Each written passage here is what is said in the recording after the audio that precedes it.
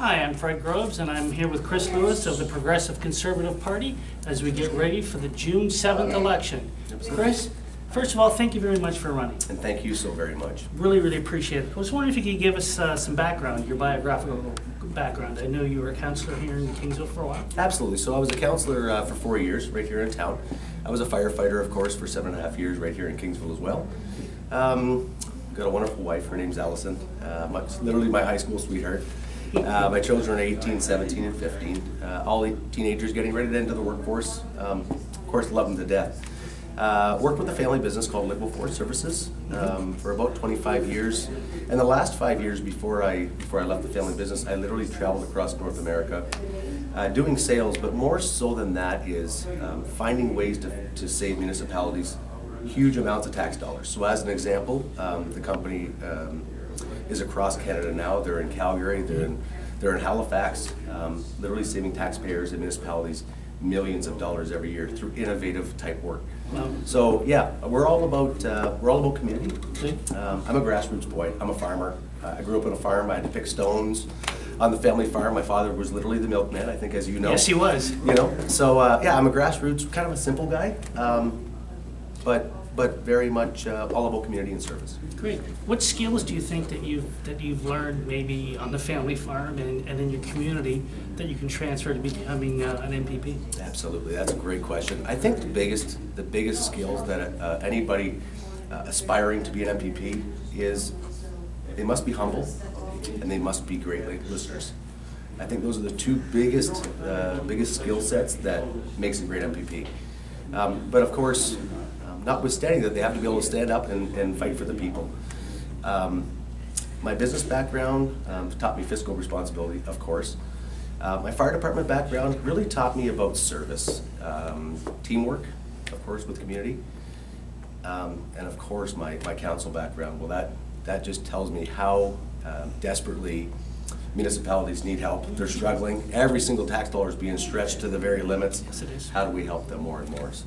How's the campaign going so far? What have you, when you're going door to door, what are some of the people saying to you? People are ready for change. They are literally ready for change, and they don't even know why they're so upset. Let's face it, we know why. It's been 15 years of liberal mismanagement, yeah. High debt and high tax.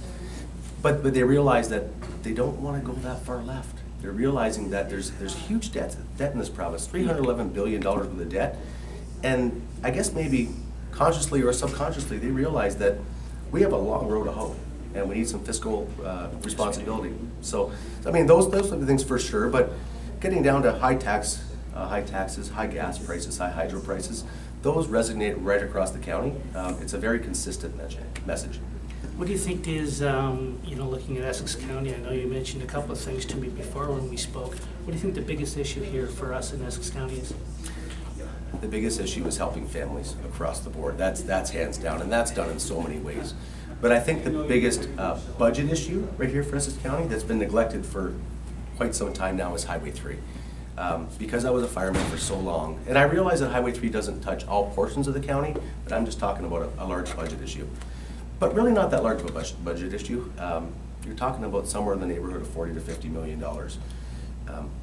Very tragic, again, last week. Yes, As a fireman, I responded to literally dozens and dozens of accidents right on that highway.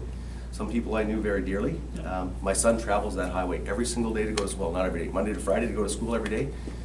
This is personal to me, very, very personal to me. And of course, me, hometown of Kingsville, it's a lifeline. It's a lifeline right through the heart of this county, and it's a clogged artery. And I was so incredibly proud when Doug Ford came out at our rally here and made the commitment to get this highway widened, not in future years, immediately. No. And he told me right at the rally, Chris, the moment that I'm elected and you're elected, you call me. You call me and tell me and remind me, we're going to put a shovel in the ground right away. Wow. What, segueing on that, what do you think is the biggest provincial issue? Is it healthcare? I'm hearing a lot about healthcare. Healthcare is huge. As a matter of fact, just coming from a meeting now with the local hospital, I won't say who it was with, but with a local hospital, meeting with directors and CEOs, what I'm told is the majority of hospitals are running deficits. Year after year after year, deficits. And to battle those deficits, they're literally laying off our frontline workers. Yes, They're they laying are. off our healthcare workers. Yep, a lot of nurses. Incredibly struggling to me, and basically what the individual told me was, I have no choice, Chris. I either lay off workers or I run a larger deficit. And that is troubles to me like no tomorrow. You know, so Doug Ford's saying 15,000 new long-term care beds in over 5 years, We need- 30,000 over 10 years, $1.9 billion investment in mental health. When I explained those types of things to the individual, she was very happy. And of course, along with those come good paying jobs. So why Progressive Conservative? It's your first go-round at the provincial nomination process. Why did you pick Progressive Conservative? Well, I've been a conservative my whole life, of course, but I'm very open-minded. I guess because I've seen 15 years of liberal mismanagement. We are $311 billion in debt, and although they want to bury their heads in the sand and think it's just going to go away and it's all roses, well, it's not. I'm a father again of 3, and I'm worrying about the next generation. I'm worried about our young adults. When I look at the NDP platform, and after just coming from that hospital meeting, you know, they're suggesting to introduce up to 1 million people as a sanctuary province. Wow. We cannot afford that. No. This Ontario cannot afford to be a sanctuary province. Nor can We'd we. love to help people, but you got to take care of home first. That's right. Progressive Conservative is really simple for me, honestly. The other two parties, the NDP and Liberals, they speak nonsense. The Conservatives speak common sense, and I'm a common sense kind of a guy. If it makes sense, we do it, but we can't just give the ship away time and time again and wonder who's going to pay for it. So last question I want to ask you before we wrap up here, Chris, is why should I vote for you? I guess because... Why should I vote for Chris Lewis? Absolutely, fair enough. I guess because I don't really come with any baggage.